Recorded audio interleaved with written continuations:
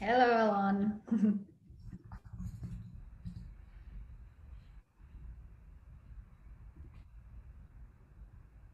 All right. While everyone's joining, I might just get started and welcome you all. Thank you all for coming along to this SensiLab Forum. For anyone who's joining for the first time, SensiLab is an arts and technology research laboratory based at Monash University in Australia. And these forums are a regular event for us, and we use them as a showcase for creators and researchers who are exploring the undiscovered creative applications of technology, which is what SensiLab's all about. So a little bit of housekeeping, I suppose, at the outset before I welcome Louise. This forum is being recorded and we'll make it available on the SensiLab website after the event today. Louise is going to be giving a presentation and then we will have time for some questions at the end. So because this is a webinar format, I think what would be the best to do is to write your questions in the chat and we'll kind of have a dedicated section at the end when Louise will be taking the questions. So just kind of pop them in as you think of them as she's speaking. So today we're going to be hearing from Dr. Louise Devenish. Louise is a contemporary percussionist whose creative practice blends performance, collaboration and artistic research. She's a senior research fellow, an honours coordinator and percussion coordinator here at Monash, and she's also a Churchill fellow. And she's recently published her first book, Global Percussion Innovations: An Australian Perspective. So congratulations, Louise, on doing all of that and on publishing. And thank you for joining us today. It's really a thrill to have you here, and I'm really looking forward to hearing how your practice is going, especially under the current conditions. So I will hand over to you. And yes, welcome everyone, and thanks for joining us. Oh, thanks very much, Katie and John, for inviting me to be here at the SensiLab Forum today. It's really nice to be meeting and speaking with some other new colleagues at Monash. Before I start, I'd just like to acknowledge that this Zoom webinar is being hosted, I suppose, on land owned by the traditional owners of the Kulin Nations, and pay my respects to elders past, present and emerging. As Katie has already said, I am new to Monash this year. I'm working in the School of Music. I work primarily in contemporary music, and I'm establishing a new percussion studio in the department, but my role is primarily in research. I've only met a couple of SensiLab folks so far, literally two, Katie and John. So I'm thinking of this forum as a general introduction to my work. So over the next 30 minutes or so, I'm going to give a brief intro to my general areas of research interests. I'm going to share some information about some previous projects from the past few years that have led to the work that I'm doing now, and then talk a little bit about some of the artistic research projects that are forming some of my DECRA research at Monash. And yeah, questions and conversation after that I look forward to. So hopefully I've shared my screen and you can see what I hope you can see my slides. Can everybody see those? Katie, are they coming through okay? Yeah, I can see them, so I think everyone will be able to see them. Okay, thanks for that confirmation, I appreciate it.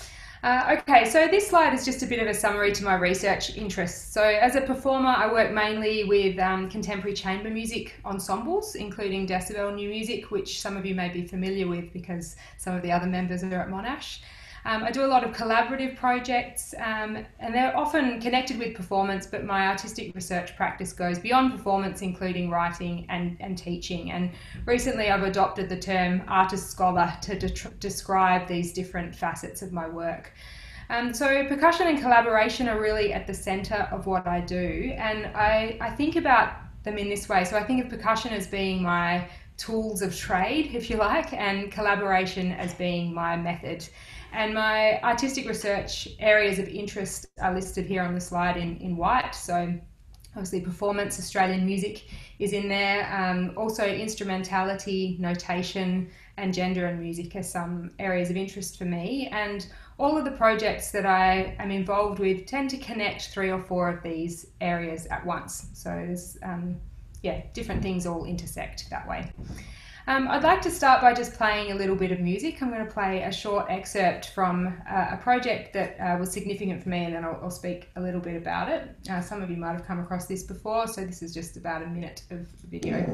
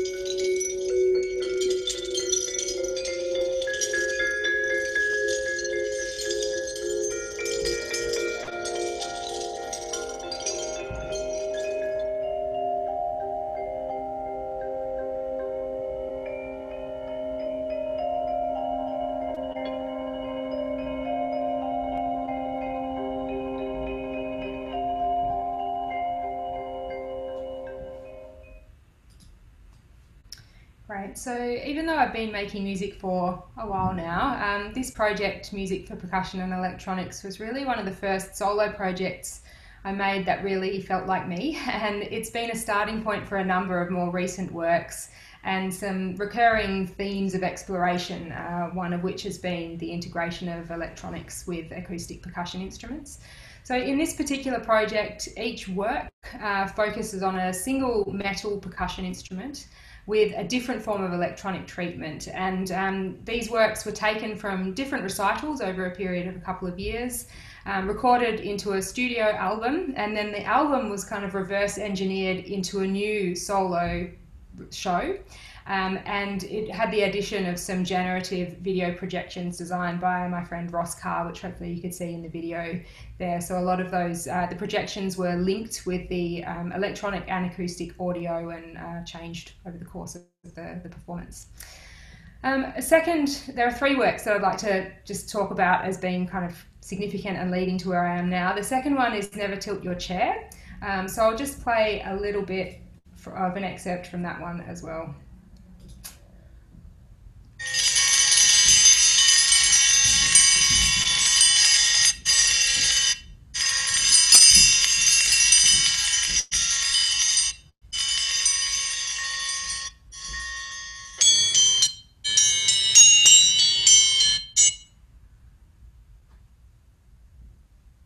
Oh, it looks like it's having a bit of trouble there. I'll give it another go.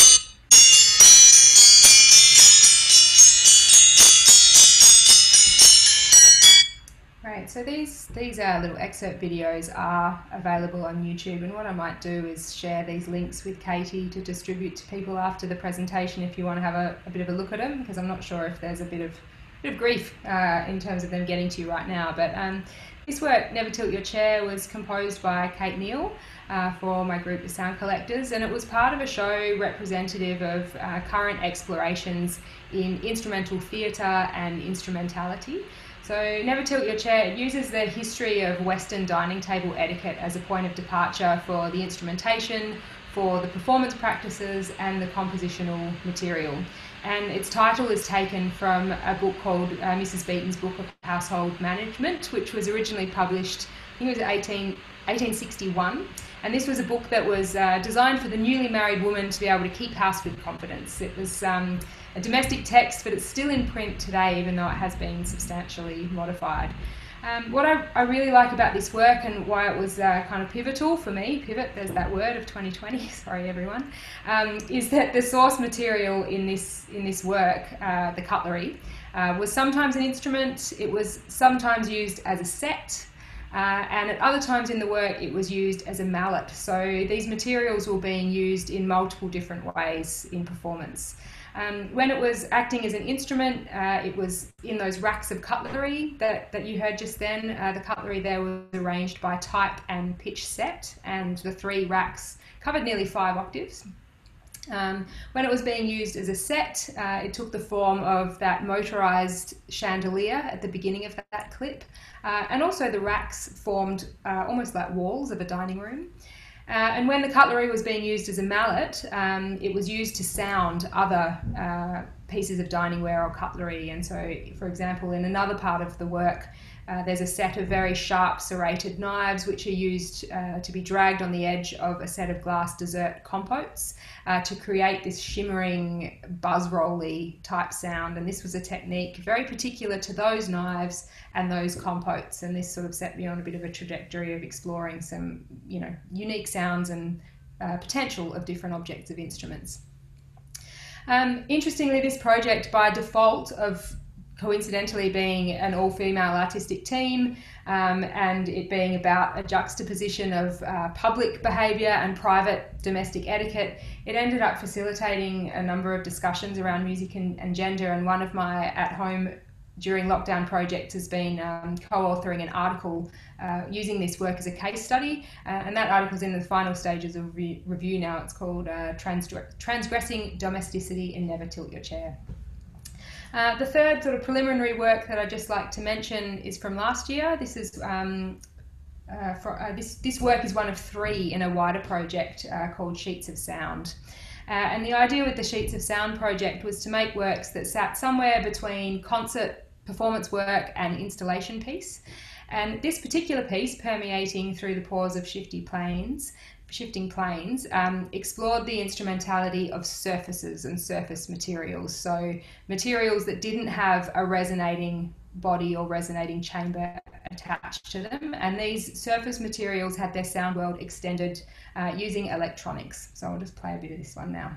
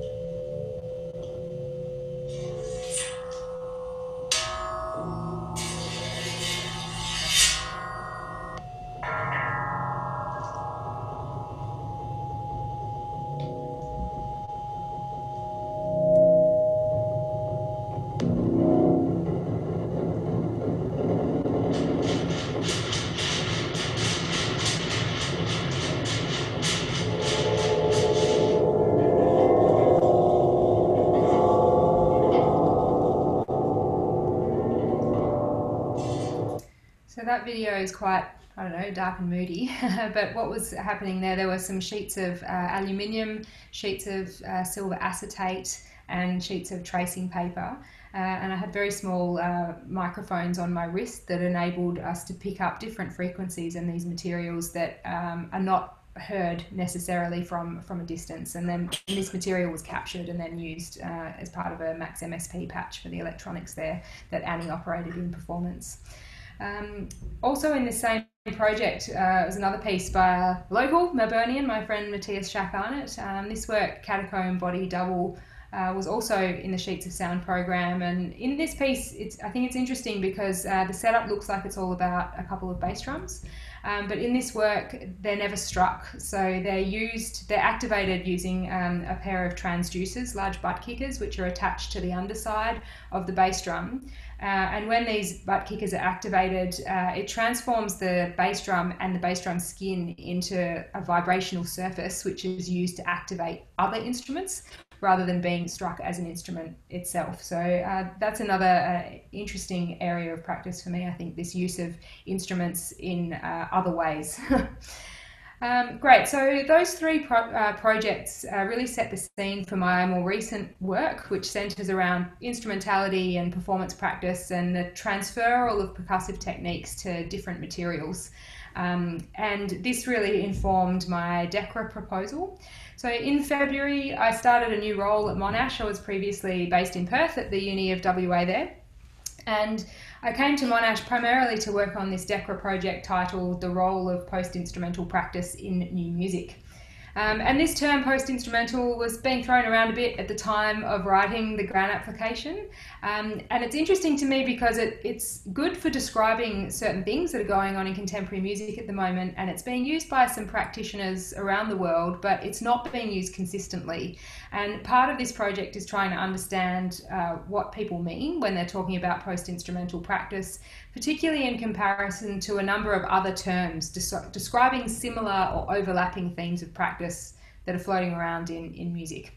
And the reason that I want to understand this term is really about understanding the practice and the music that it relates to. So understanding the activity using the word, if that makes sense.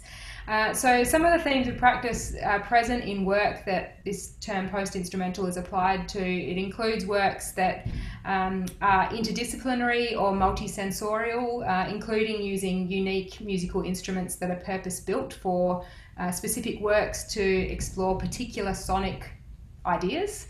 It applies to works that are really about making the ordinary something extraordinary by using familiar objects or common experiences as musical systems. These works often use instruments that serve multiple artistic purposes, so instruments that might also be infrastructure or notation in some cases. The instrument and the notation are the same thing. And also a lot of these works are pieces that require a new type of virtuosity in their performance, with a specific type of performance practice that's more about the transferal of techniques across materials than traditional notions of virtuosity that most of us are kind of brought up on. So this is another notion that I'm quite interested in delving into further, particularly because I'm coming at this topic from a performance perspective. So asking, what virtuosity is in this new music, and understanding different ways of thinking about it. So the aims of the DECRA project are really to document and analyse and understand some of the approaches to post-instrumental practice that are happening around the world, and then to engage these practices in the development of new, conceptual frameworks by making new musical works of art. And the idea is to trace this practice using some existing works as case studies, but primarily to apply these to new solo and ensemble works that feature percussion. So these new works, the creative components, if you like, of my DECRA project are housed in the Sound Collectors Lab.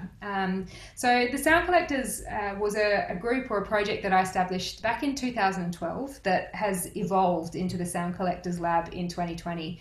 And I'm describing this as it's a modular studio lab that's really dedicated to the research, development and creation of new music that really focuses or has a strong link with percussive practice. So whereas the Sound Collectors was originally a fixed group of performers and was really about making concerts, the lab expands beyond that to a wider group of creative collaborators, including artists and academics, who are interested in interdisciplinary research-based artistic practice across composition, performance, sound design, industrial design, and the visual arts. So over the next few years within this Sound Collectors Lab, there are two main streams of activity. The first is a suite of 5 creative works for percussion and electronics. And the second is a collection of new repertoire for percussion and piano by Australian composers that I'm developing with another new colleague in the School of Music who you should all meet, Aura Go, who's a pianist. So I'd like to talk now a little bit about the first of the 5 solo works, which are at the core of my DECRA project. And this is the one that happily has managed to move forward a little bit under lockdown because my collaborators on this one are in Perth and they've got fewer restrictions than we do. So this project is called Alluvial Gold, and the focus of this project is the history of Australian shellfish reefs in metropolitan rivers. And the idea is that we want to offer a new way to engage with and experience and understand the bodies of water around our cities. The removal of shellfish reefs, native shellfish reefs, has impacted river systems across southern and eastern Australia, including rivers in Victoria, the Birrong, Derbarl Yarragan in WA, rivers in Tasmania and South Australia as well. And what happened, what part of the history here is that during settlement, the native shellfish reefs in these river systems were very heavily dredged and ground up to use as a source of lime for mortar and roads and other building materials at over 150 sites across Australian cities. So in WA, these original reefs don't exist anymore, but the river there, I was at this river basically every day. My university was right on the river there, and I'd eat my lunch down there and look at this river, but didn't really know what was going on beneath the surface and know the history.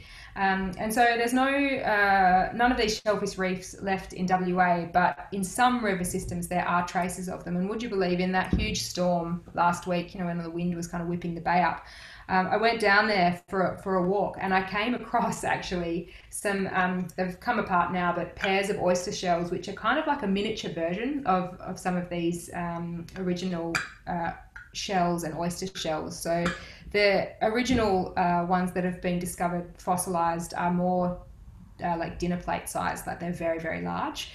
So a different type of oyster shell that we're more familiar with. So the creative team for this project is me and visual artist Erin Coates and composer and sound designer Stuart James. And our approach with this project has really been focused around, we really wanted to build this work with a non-discipline dominant order of creation. So while we've worked together before, it's really more been in a sense of, okay, Erin has a video and we need to then make the sound for that retrospectively. Or in making music works, you might have a projection design made after the music has been created. But we wanted to do this in parallel and really inform each other's practice and approach. So what we've ended up with this project, Alluvia Gold, is that it's designed to exist as both an art installation, which will run for a few months early next year, and a music performance. There'll be a season of performance. And the project includes a series of components, including one which you can see in progress here as a giant oyster shell curtain. Which is going to be absolutely huge, and this oyster shell curtain will have electronics weaved into it, so and sensors, so we can play around with that in a performance capacity as well. The curtain is going to be suspended from the ceiling of the space, but a big arm of it is going to wrap around and engulf some other percussion instruments too. So the curtain is a big part. There's also a range of sculptural percussion instruments whose design is really informed by what we find in the river and river ecology. So some of these instruments are made of ceramics, like the ones which this is before they were fired. In this image here, you can see some sculptural ceramic instruments that are based on the oyster shells. They can hold water, they can be sounded internally where there's a much more smooth surface, and externally it's a much more highly textured surface for a different sound world there. Some of the other sculptural percussion instruments are cast metal, so there are some bronze cast metal dolphin bones, so wax molds. Erin made some wax molds of some dolphin bones, and they've then been cast in bronze. And these sculptural instruments will be used to expand the range of existing percussion instruments. So to expand out a vibraphone with these microtonal bronze bones and ceramic instruments. There's also a whole lot of recordings, so hydrophone recordings, audio recordings, and video that Erin's been making underwater. And this video will exist in two components, one that will run during the exhibition ongoingly, and then components of that video are being taken out and put together in a different projection mapping design that will be projected onto all of the instruments in the performance. So I've got a brief bit of video, 90 seconds, to show you a little bit of what this looks like and sounds like. And would you believe this audio was made at home during lockdown with the material that I have here.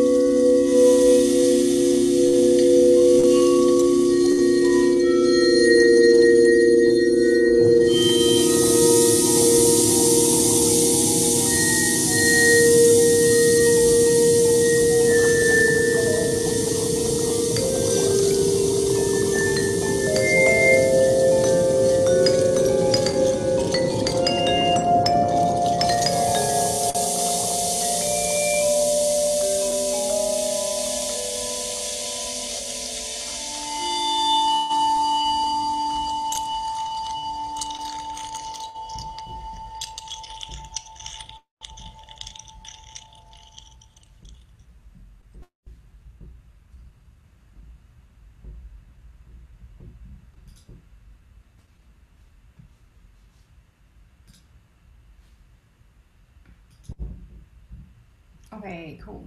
All right. So that's a little bit about Alluvial Gold, which is the first of these five works. The others have been a little bit stranded by COVID-19, unsurprisingly. But each of the other projects, each one has an entirely different creative team, and in each team there's at least one person that I've worked with closely before, usually the composer, as it was in this case with Stuart, and at least one person who's a completely new collaborator. So that's quite exciting for me. So while these other projects have been kind of slowed down by restrictions, I've been working on some other, not necessarily smaller projects, but some other projects which I've kind of nicknamed, I guess, my pivot projects, as a way to take control of that word. And the main one, the really big one, I suppose, is one with Decibel New Music, which is the ensemble I mentioned earlier, directed by Professor Kat Hope, who I think is in the Zoom room today. So currently 3 members of Decibel are based at Monash, the other 3 are in WA. For those who aren't familiar with the group, Decibel was originally conceived by Kat as a research ensemble to explore the integration of acoustic instruments and electronic instruments, and the interpretation and realization of graphic notations and digital notations.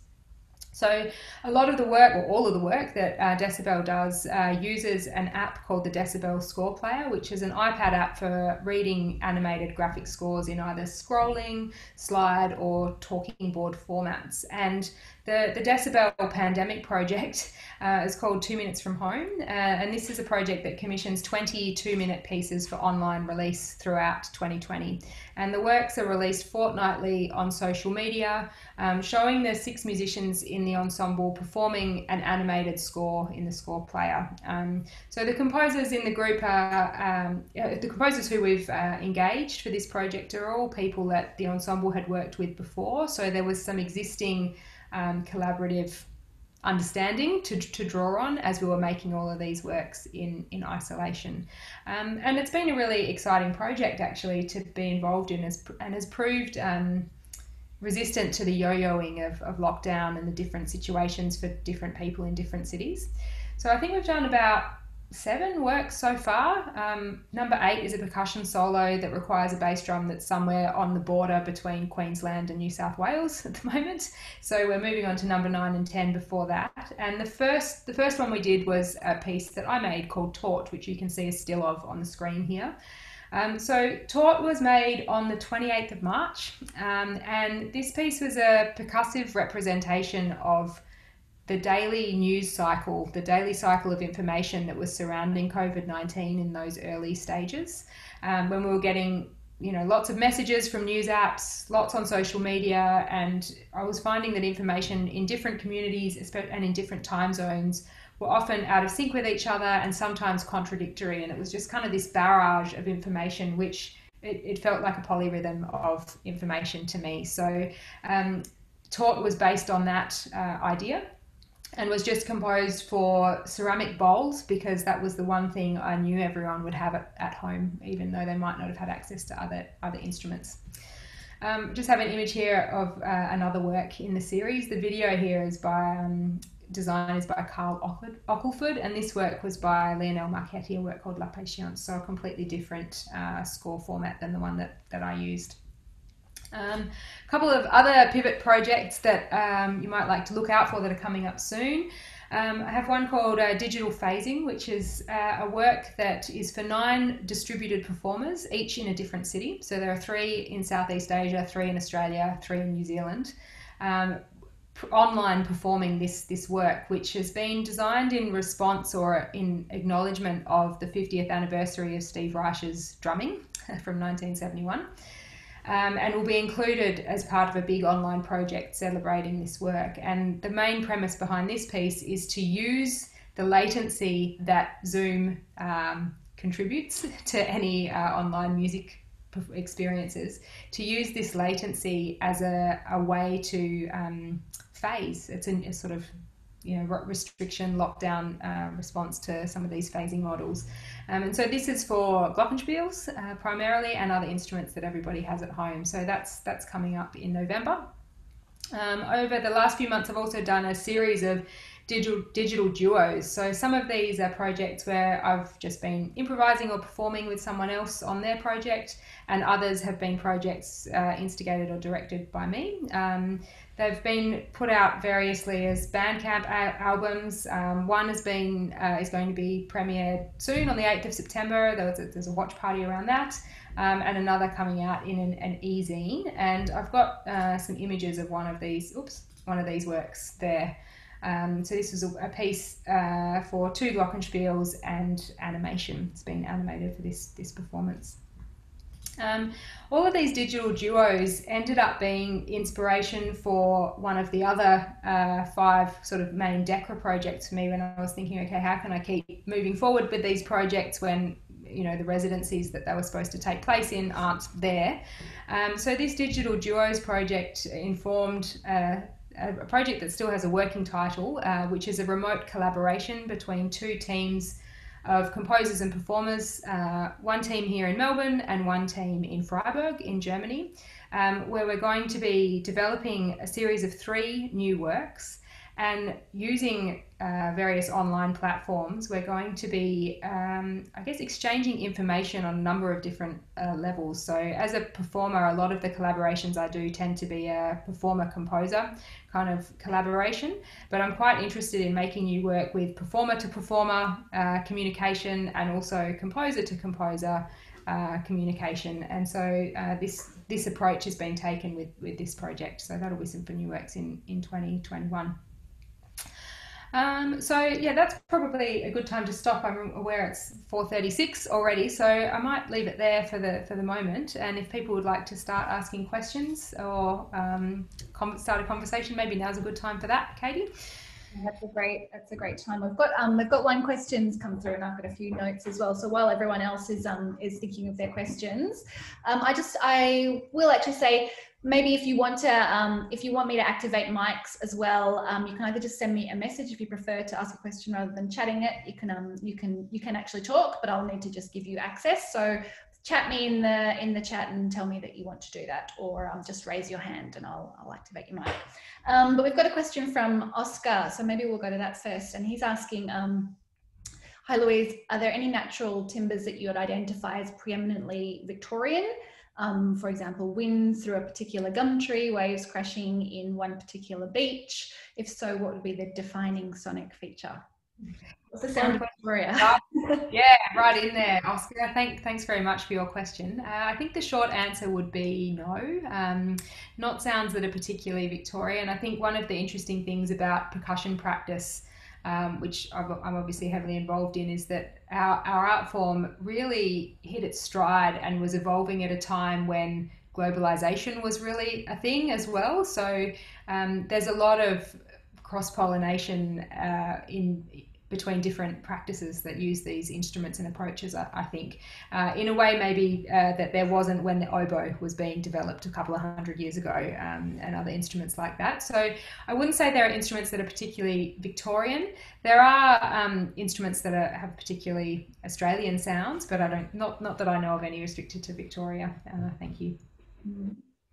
I wanted to ask you a couple of things about, going back to one of the things you were just recently talking about, your online duos and one of your pivot projects. I wanted to know a bit more about how you were finding the process of creating these online collaborations, and are you doing anything live? Are you composing via Zoom? I want to know what that's like for you and how it's affecting your practice.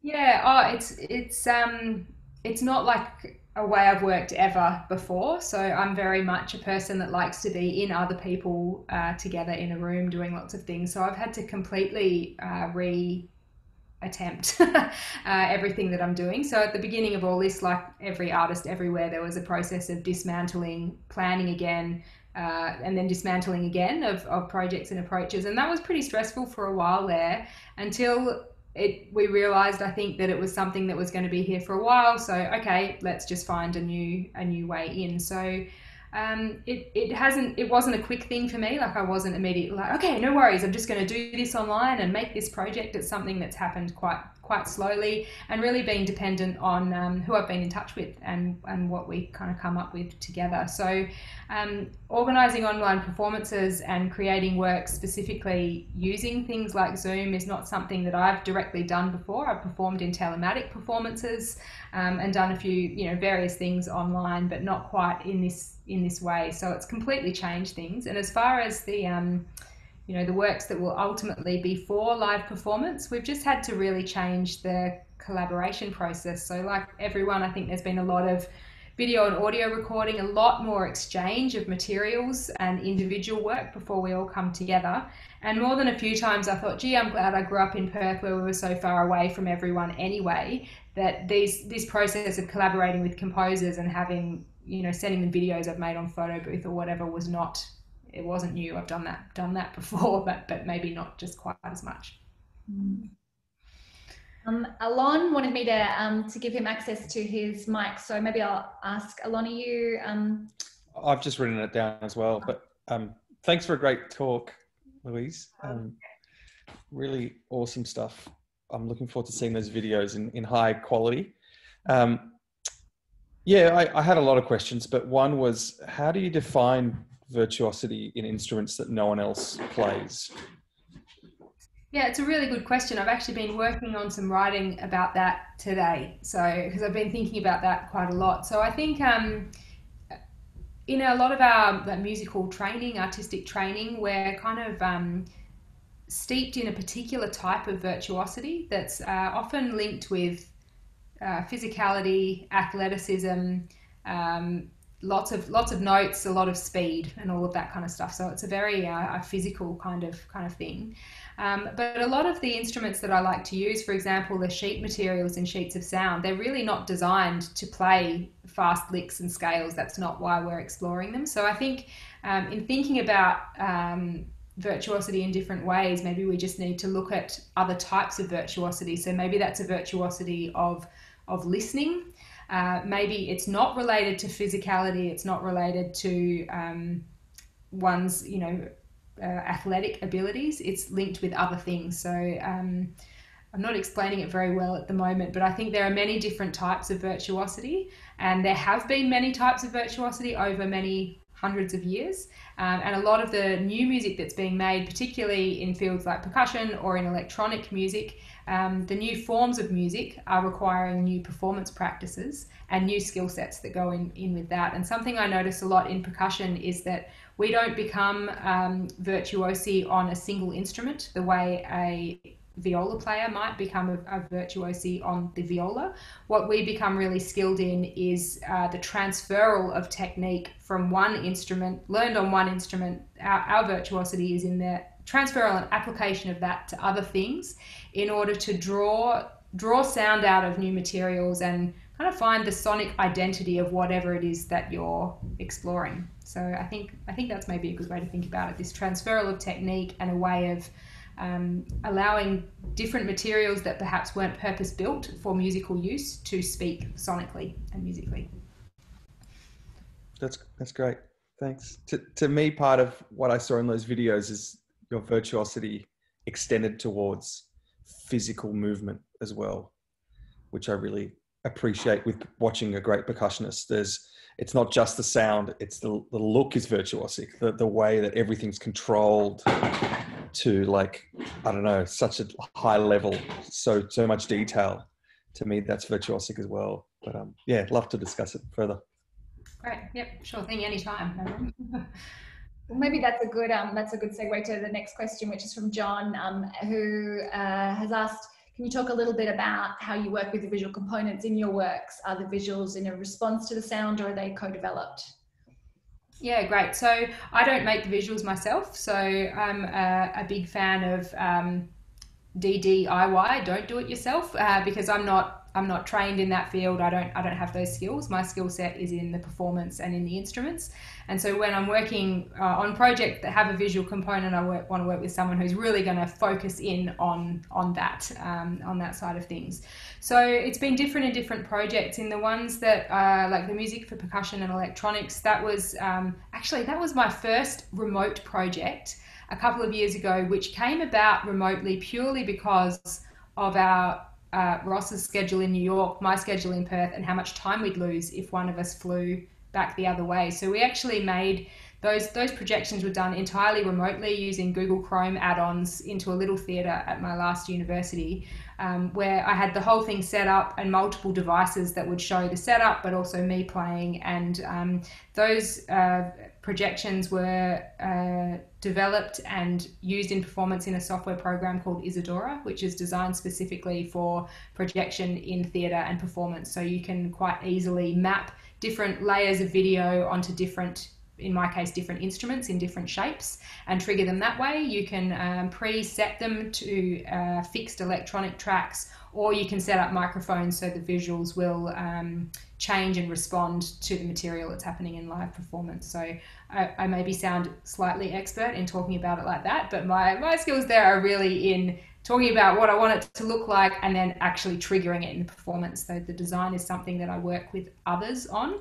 And hey, if there's anyone in SensiLab that wants to explore this sort of stuff with me, that'd be great. I was kind of hoping to meet some people like that in this talk today. So. Alon's probably the guy you should be talking to. I kind of wanted to follow up kind of with a sort of a follow-on question to that, which was about the kind of the process of developing these new instruments. Like, they're quite beautiful objects, especially the kind of the sculptural instruments that you were showing. How, like, are you co-designing does the object come first? Does the sound come first? Is it together? Can you talk about the process of design?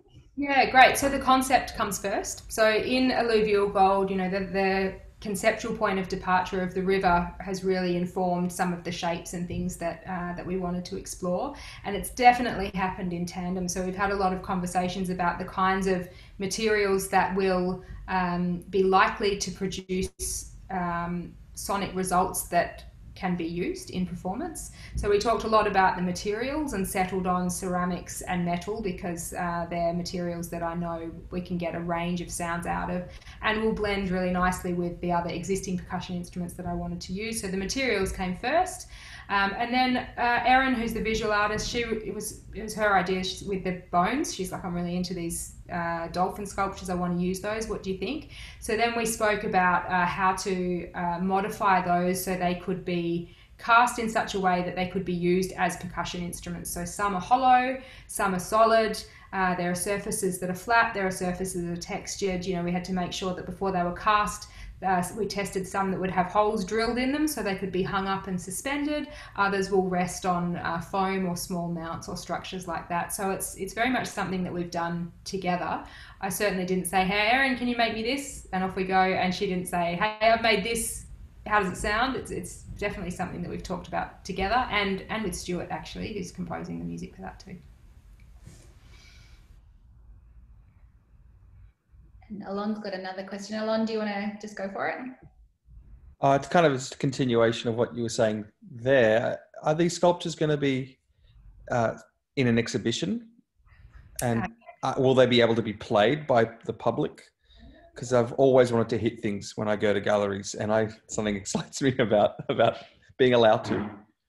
Yeah, so the works, they will be displayed in an exhibition that's running for 3 months at it's a place called the Heathcote Cultural Precinct, which is actually situated right on the river that the inspiration for the work is drawn from. So there will be a 3-month run of these materials being exhibited, and we've actually we're making a double set. So there's a set that'll be for performance, and there'll be a set that'll be in the exhibition just in case something breaks or something happens. But also because of this whole remote thing, we realized we needed to have 2 sets of stuff. So I could have one set here in Melbourne to work on, and Stuart and Erin could have a set there that they could work on at the same time, and we could do our workshops fruitfully. So we've got those 2 sets for that. In the performance, they'll be for me to sound in the performance. It won't be a participatory performance event, I'm sorry to say. I don't think the exhibition is going to be set up in a way that they're interactive objects. I think the magic is that in the exhibition you enjoy their visual presence and identity, and then their sonic identity is really revealed in the live performance. So it's 2 ways of using and looking at these objects.